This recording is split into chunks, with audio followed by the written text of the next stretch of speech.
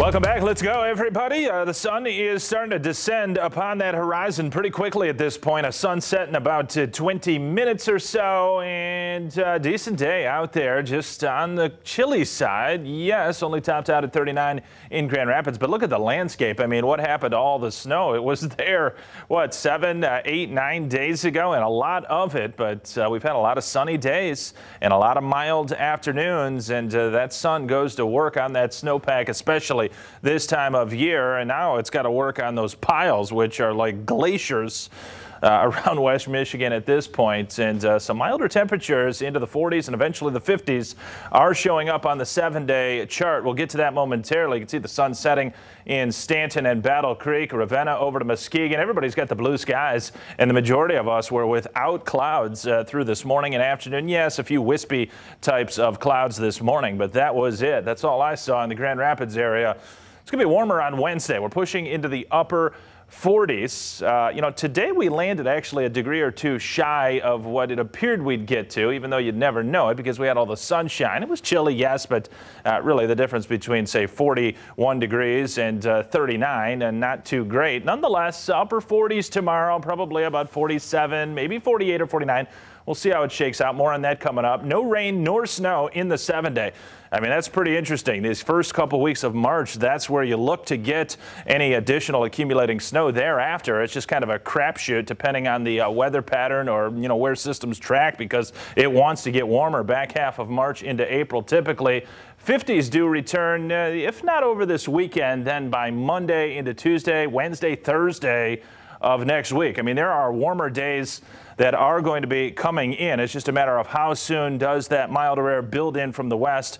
And I'll have more on that here in a moment as well. Temperatures in the mid to upper 30s to around 40 degrees. You'd expect it to be a little bit milder down to the south, and it is. Benton Harbor at 40. And these winds out of the southwest providing wind chills today that have been down into the 20s and 30s despite our increase on the thermometer versus yesterday. So we have gained some ground with these temps. So we'll do that in a similar fashion for tomorrow. Wind chills, yeah, right now lower 20s off to the north. Battle Creek, I should say Big Rapids and Fremont, more like the upper 20s does it feel like in Grand Rapids. This is what I'm talking about, though. A lot of mild air out through the western and central United States, and it's trying to work its way in here. It's just that there's a big trough of low pressure over easternmost Canada and into the northeastern United States, and it's going to be tough to dislodge between now and the weekend. So it's this western extent of the chilly air represented by these blue colors, eventually lighter blues and green colors.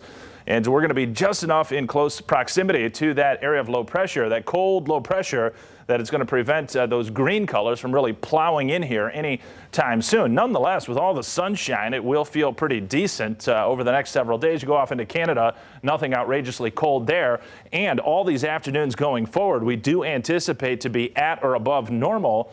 So, yeah, these 50s will come in by early next week. 52 Monday, 55 by next Tuesday. There is some chance that we could even go higher than that, near 60 degrees if everything comes into play just right. Future snowfall, absolutely nothing. So any surprises in our next 7 days? I don't see it at all. There's not going to be any accumulating snow anytime soon, probably through week 2 as well, because as I'm talking about, it gets even warmer. A southwest flow pattern, that means winds are being directed from southwest to northeast and being aided by this Clipper system moving just to the north of Lake Superior. That Clipper system is going to keep our winds breezy tonight and prevent any drop-off. Last night got down to 13. We're nowhere near that tonight, more like the lower 30s.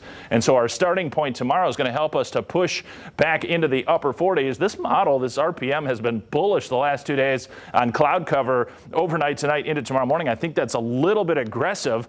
I am anticipating a fair amount of sunshine through the day on Wednesday as my model is stuck and doesn't want to go. There it goes. So if you went just by this RPM, it looks pretty cloudy tomorrow morning and early afternoon. I think that's overdoing it. So I am anticipating at least partly cloudy skies, if not mostly sunny even by the afternoon. Nonetheless, upper 40s here, Doug and Annie. We do drop it back behind this cold front tomorrow, late day into the evening. So lower 40s Thursday and Friday, but starting to charge over the weekend. 50s showing up by early next week. All right, Anthony, thank you. New here at